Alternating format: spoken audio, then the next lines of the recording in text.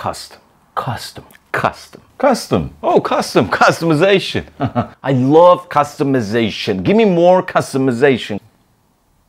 That was a typical WordPress theme user who just loves to have customizability. They absolutely love it. They want customizability for their header, for their footer, for the sections, for all the elements, for everything. But worry not, as long as you have JupyterX at your disposal.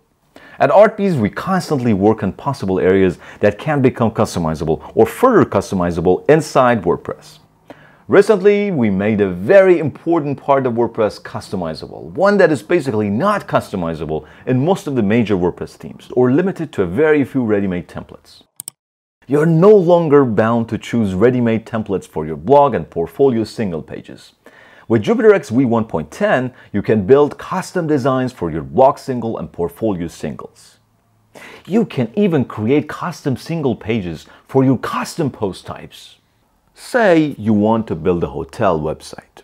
You define a custom post type as a room profile that will include a set of custom attributes such as room types, beds, amenities, options, prices, and so forth. You are now able to add dynamic elements for each of these attributes and design them however you like in a completely customized single page layout for your custom post type. For the first time ever, you can build your own custom archive pages from ground up. In the new JupyterX v1.10, you can put the post type loop next to any dynamic element you like in your archive pages. You can now make a customized title bar for every post type. Say your blog post title bar automatically fetches its background image from your blog's featured image.